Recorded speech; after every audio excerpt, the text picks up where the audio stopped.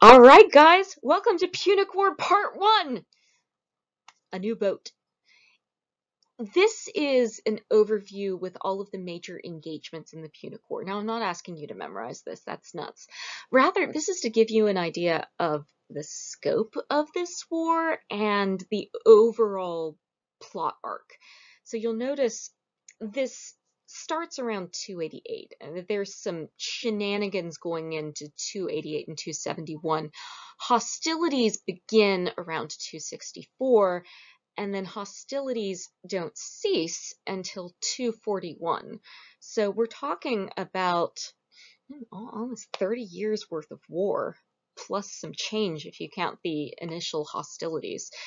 So this is quite a lengthy one, and that's part of what's working in Rome's favor. It's long, it's drawn out, and Carthage gets a little bit tired. So the highlights, first the things that are in your reading. You're going to be reading Polybius's account of the siege of Agrigentum and the Roman victory at Mylae. We're talking about Agrigentum because it's an instance of Rome's use of topography to counter and head off any possibility of naval bailout on the Carthaginian side. And also there's some clever sabotaging of the food supply that goes on. So it's a neat engagement. And it's short-ish. Mylae we're reading about because it's a moment where Rome manages to make a technological innovation that wins them a naval battle against the freaking Carthaginians. So this is a happy day for Rome. Then I think I've also got you reading, no, that's not in this one. So all I'm having you read for this version of this class is the battle account at Agrigentum and Mylae. The parts of this outline that are in red are the bits where Rome is doing well. The bit in the blue is when Carthage is doing well. And you will notice that there's a bit of a repeated theme here. Rome has to build a fleet at the beginning of this conflict. Now, we used to think that Rome built an entire fleet for this conflict. That's not quite the case. Rome certainly had merchant vessels, and likely the city-state of Rome had some military vessels too, but they didn't have enough to go up against Carthage, we think. So Rome has to very quickly upgrade its navy. The way they do this is they capture a Carthaginian ship in good enough condition that they can pull it apart, kind of make a diagram, and then they go and reproduce it. So likely this is not the first time Romans have ever built a ship. That's an exaggeration. We're 90% sure. But what they do is they copy the best that Carthaginian shipbuilders can accomplish and make their best guess at how that works. And then they try to use their strengths to offset their newness to naval warfare. More about that in a bit. So this immediate cause for war happens when a group of mercenaries called the Mamertines, these aren't Romans, they're from an area near Rome. They occupy Messana when they're engaged in a battle in the island of Sicily, and they apply to Carthage and Rome for help in holding that city. Carthage and Rome both respond, but on different sides of the conflict, and this draws them into war with each other. That's the very, very short version. This isn't a political history class. I'm not going to have you spend too much time with that, because we've got to talk about the mechanics of this war. So Rome advances into Sicily, and this works out really well for Rome because they need to buy time to get their fleet up to snuff, but what they're really good at by this period is land battles. Their military has been expanded, and they have access to recruits from places other than the immediate metropolitan area around Rome through various mechanisms. This military is easily moved from Italy to Sicily. It's right there and adjacent. And at this point, Rome begins the slow work of taking Sicily away from Carthage.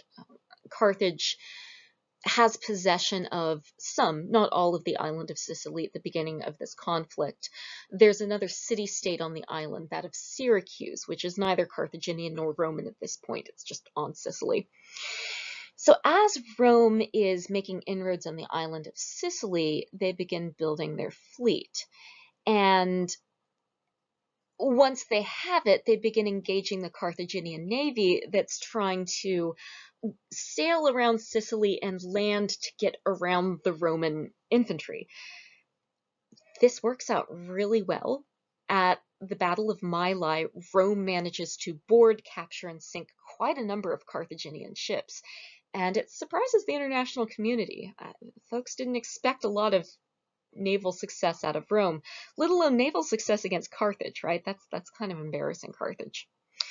However, this was a short-lived victory because there was a storm in 265 while Rome was in the process of invading North Africa. So they send a landing party across the sea to the beachhead at Tunis, where they meant to then proceed into the city of Carthage and invade through the walls. Except all of the ships that were at anchor waiting for the Romans to get done with that were caught up in a storm that blew out through the Mediterranean. This is not the first time this has happened. But the entire fleet was lost due in part to some top heaviness. But spoilers, we'll get into what was up with that later. So at this point, Carthage manages to get a second wind. They begin to push the Romans back. They take large portions of Sicily again. Hamilcar Barca begins raiding extensively, and it's looking good for Carthage. Meanwhile, Rome builds another fleet, which then sinks again. So they're now like two new fleets have sunk. And Carthage is like, in 247, okay, we've won the Battle of Trapana, the Romans are on the back foot, but we're losing a lot of money because they've had to pay their mercenaries now for decades. And that's a very, very long time to have people on your payroll. So Carthage begins sending their allies home bit by bit in order to cut costs. And this is not a bad strategic decision. They're assuming that Rome is going to know when to quit, and Rome is not going to be able to financially manage to build a third fleet. They had to dig deep for fleet number 2. So Rome is even more bankrupt than Carthage at this point. But Rome is full of surprises, as you'll see in 242. Rome makes fleet number 3, 200 quinquiremes, financed in large part by the women of Rome, who sell their jewelry and donate it to the public purse. This jewelry is then repurposed to buy the supplies and the craftsmanship to make fleet number 3, which Rome then sails to the Agates Islands, surprises the Carthaginian fleet, and wins a decisive victory. At this point, Carthage is like, oh god, fine. They make a peace treaty. In their mind, it's a temporary peace treaty. They agree not to attack Rome. They're going to pay reparations, and really, Carthage can afford reparations. They've still got all of their trade routes intact. So the Carthaginian plan at this point is, okay, we'll just sit back, we'll pay our war debt, we'll reestablish our trade routes, and we'll just stop fighting the Romans because this is getting ludicrous and we'd like to go back to our lives now. But Rome sits and stews for the next few decades, which is why there's a Punic War too. But not all Carthaginians are on board with the live and live plan either. You'll notice I mentioned Hamilcar Barca. He very much disagreed with his government's decision to make a treaty with Rome and declare strategic defeat. And at least according to Roman legend, and we have to be careful about how much credence we give to this story, he raises his 2 sons to swear eternal vengeance on Rome.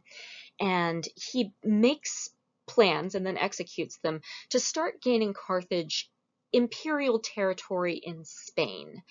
Hamilcar Barca is the father of Hasdrubal and his brother Hannibal. Like that Hannibal. This is his dad. So both Rome and Carthage are licking their wounds, biding their time, and getting ready for part 2. A couple notes about developments in ships since we last talked about ship design. I mentioned quinquiremes. We saw the trireme back when we were looking at the Peloponnesian War and the Persian Wars, yeah. So this is the state-of-the-art military vessel for the 5th century BCE. Future developments in ships center on how many how many levels of benches in your ship and how many oarsmen you can put on an oar. The more people holding an oar, the more pulling power is on that oar, which means the more speed you can get out of your ship, or the larger a ship you can make to carry bigger things like elephants. Because one of the new problems introduced by elephants in warfare is that you have to have ways of transporting elephants across the sea. Enter giant multi-rower oar banks. The quadrireme is so named for its 4 people on each side, so it's still got 3 levels. Very few ships get beyond a 3-level limit because that makes your ship very tall. The taller your ship, the more it's likely to capsize. We don't want that. Also, the taller it gets, the deeper the draft has to be, and deep drafts mean limited harbors. And this is coastal warfare, so you want ships that can get in pretty close to the coast. But you can add people to the oars. So you get this 3-level quadrireme, but also you can have a quadrireme by putting 2 people per oar on a 2-oar bank ship. Or you can just have 4 people holding an oar all on one level, and that makes a very flat, very stable ship with a really wide deck. All good ideas. But oh, we are not done. Guess what they do next? Yes, more people on the oars! So we're never getting above 3 people tall, but what we do get are more and more people per oar on the banks, including 12-person ships, 16-person ships. Sometimes these ships were joined together with decking from one ship to another ship to another ship in a kind of giant catamaran, and this was used to transport multiple elephants comfortably at a slow cruising speed across the Mediterranean. But also, each of these conjoined ships had a ram at the front, and they were arranged in a configuration like this, kind of an arrowhead formation, so that when these conjoined ships all sailed together into, say, a seawall or a sea gate, they would bump one after the other with their rams into the walls, making them into a giant inertia battering ram. The added weight on these massive ships would mean that you were crashing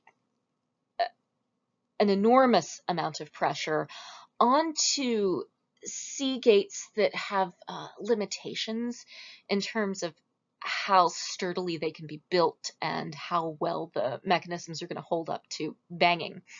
So this is a wonderful moment in the world of gigantic ships.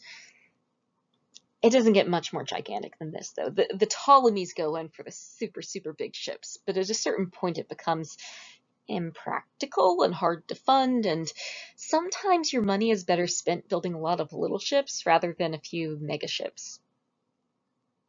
And sometimes you need an aircraft carrier. Just pick your poison.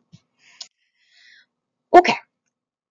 Here I'm going to introduce you to one of the most amazing finds in the Mediterranean. I'm so excited about this ship. This is the Marsala Punic War ship, or the Marsala galley.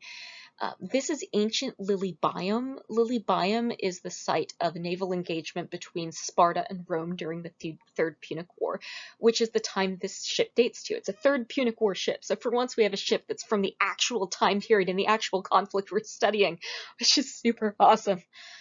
The shipworms apparently missed a spot. This, we think, is a Liburnian-style galley. The question mark is there because we know the word Liburnian. It shows up in a lot of ancient sources, but much like the trireme, they assume that you know what a Liburnian galley is and don't explain in a lot of detail. So what we think is going on with the Liburnian is that we've got at least 2 banks of oars, probably with multiple people on them. It's a mid-sized vessel that's made for ramming, and it has a shallow-ish draft enough that it can do some limited river access. So here we're looking at a reproduction of the ship itself. I'll give you a moment to guess if we're looking at a Roman or a Carthaginian ship. Okay. So here we are looking at the ship itself. Now you'll notice that's not a whole ship. What survives is the bit of the ship that had sunk so deep into the seafloor it couldn't be eaten by the shipworms. But we've got the most important part in many ways. Look at this. It's a keel beam. We've got almost all the keel beam, including its curve here as it bends towards the stern. And then as it moves straight here to attach into the ram. We also can see the bow of the decking coming out from the keel. So we have this narrow, deep keel and an elegant curve into this wide-bellied hold here at the bottom. And we can also see the mortise and tenon joints holding the planking together. So this is the mortise and tenons we see described in ancient texts. Finally, we have enough of the ship that we can look at it in person. So here you can see the planks joined together with, here's one of the wooden dowels holding the interlocking pieces in place. So this is just super awesome.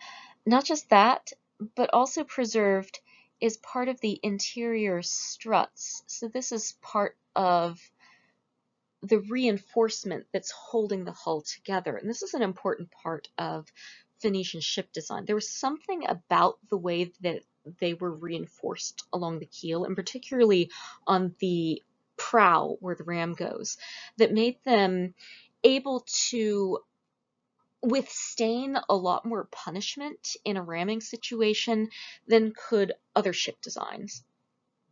So this gives us a clue. Now you may notice, or wonder rather, why it is that I'm saying this is definitely a Carthaginian ship. Glad you didn't ask. Well, one of the planks has writing on it, and it's in Carthaginian. Now, we cannot read Carthaginian, we're not sure what it says, but Romans, generally speaking, don't write in Carthaginian on their boats. So what we're looking at here is probably a Liburnian-style Carthaginian galley. So this is all kinds of special, right? Because Rome destroys Carthage with extreme prejudice. Part of our trouble in talking about Carthage is that Rome does a very good job of erasing large portions of Carthage.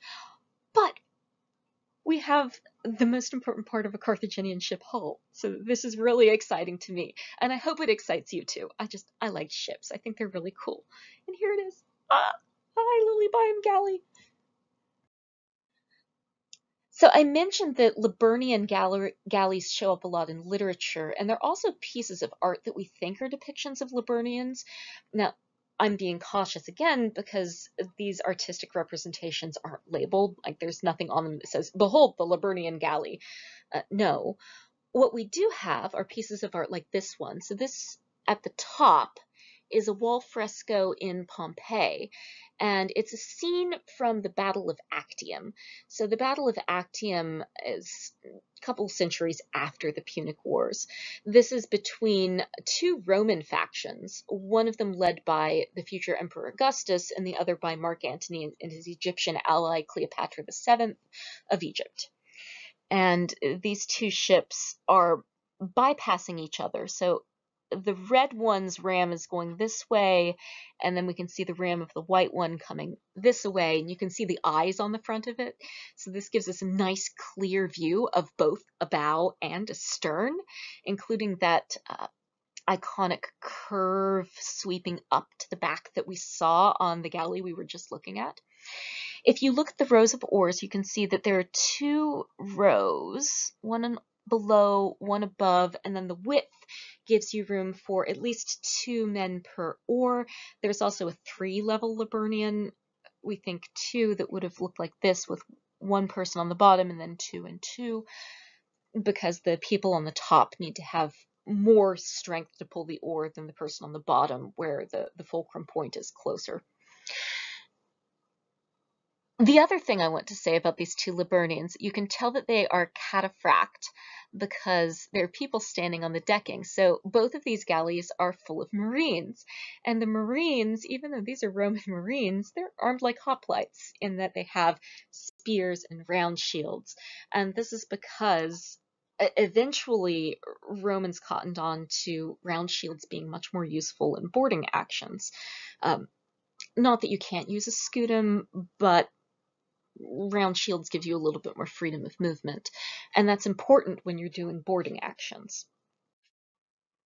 So here's one more depiction here of an earlier Roman warship. So this is closer to the Roman warships of the Punic Wars. This is a coin minted in the 1st century BCE. We can date it from the quaestor. The Roman in charge of minting this coin was a dude named Publius Nasidius. And you can see all the features we just saw on the last page, only this galley is under sail because it's not currently at war. So it's got a ram on the front, so that's how we know it's a warship. And this, from the angles of the oar, it seems to perhaps be a 3-level galley, but it's not that clear. The details aren't quite there. And then you can see that the sail is reinforced with this webbing overlaid on the linen, and that's important. The webbing made the sail easier to furl and unfurl, especially if you were docking and replacing the mast in combat situations. But it also reinforces it so that if there's a tear, the tear isn't going to pull through the entire sail. So it's a little bit like ripstop nylon, only, linen. I mentioned that the Romans come up with a very important technological innovation at this period, and here we are. We're at that point. I would like to introduce you guys to the corvus or corvus. You'll hear it pronounced both ways. Corvus is classical Latin, so I'm going to go with that. That's the Roman word for a crow, like a crow beak. And the idea was that just like a crow when it's breaking a nut will bonk its beak down onto the nut, the corvus has a tooth at the bottom. You can see it here, attached to the underside of a boarding ramp. And all of this is secured to a crane mechanism. Now, this crane and the ramp assembly could be lowered parallel with the deck. So you wouldn't put this up unless you were in a combat situation. So once in a combat situation, you would lift the flagpole, as it were. So you would lift this mast, and you would use a pulley system to hold the ramp up until it's time to board. You would sail your ship up to the enemy ship, ramming them in the process, and then this mast assembly is on top of a set of ball bearings. So this rotates 365 degrees around, and then once you get it aimed at the deck of the ship you're trying to board, you release the mechanism holding that pulley in place.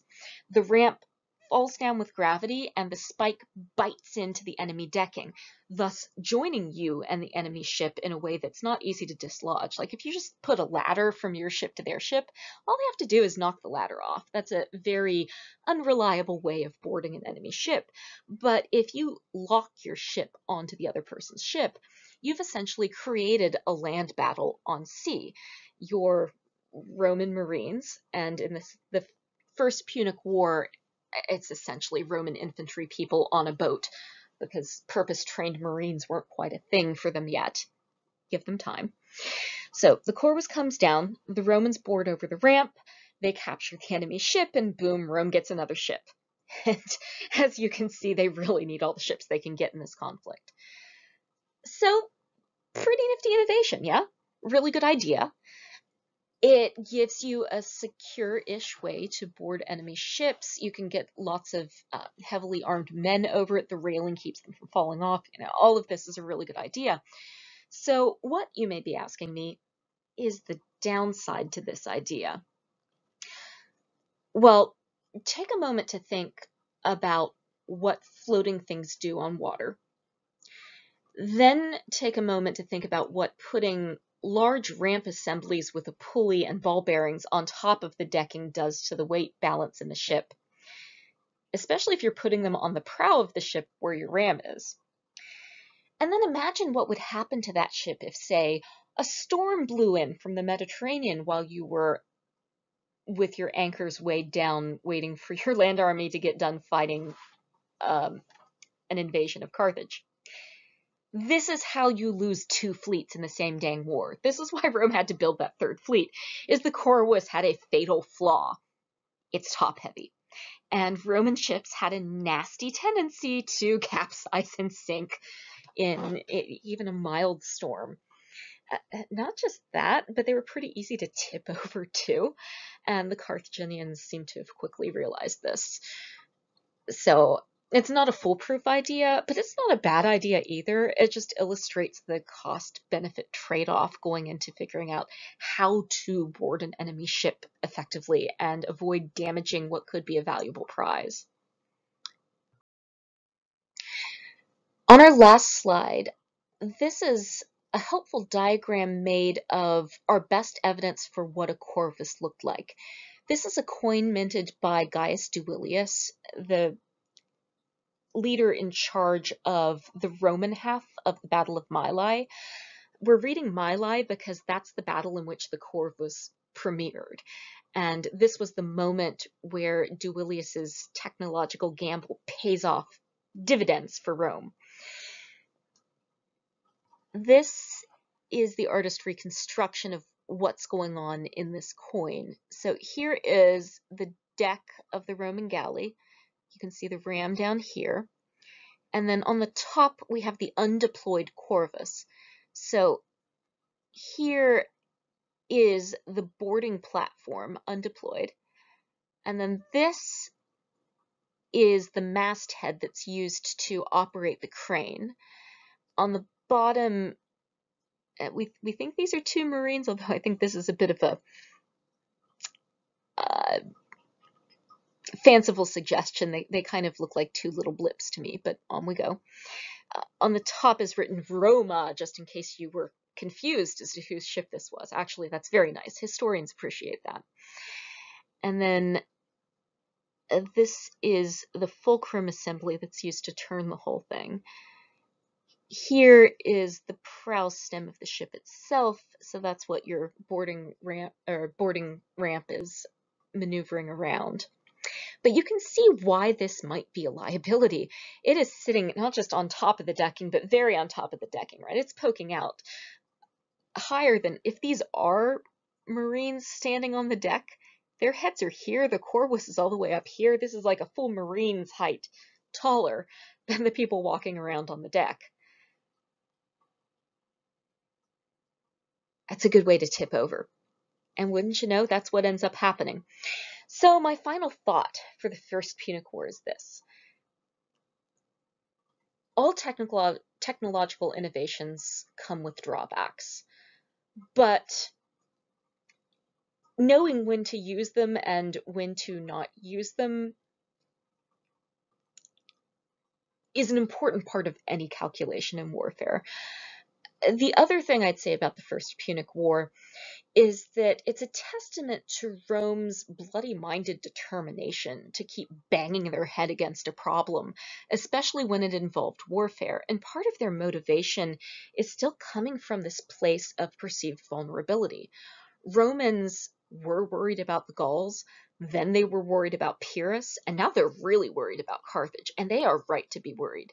Carthage, if they lose a war with Rome, to their mind, it doesn't mean the end of their civilization. They've just lost a war with this large-ish land-based power in Italy.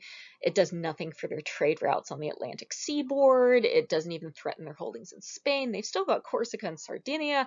Like, from Carthage's point of view, Rome is just irritating. I mean, very irritating enough to go to war with, but irritating.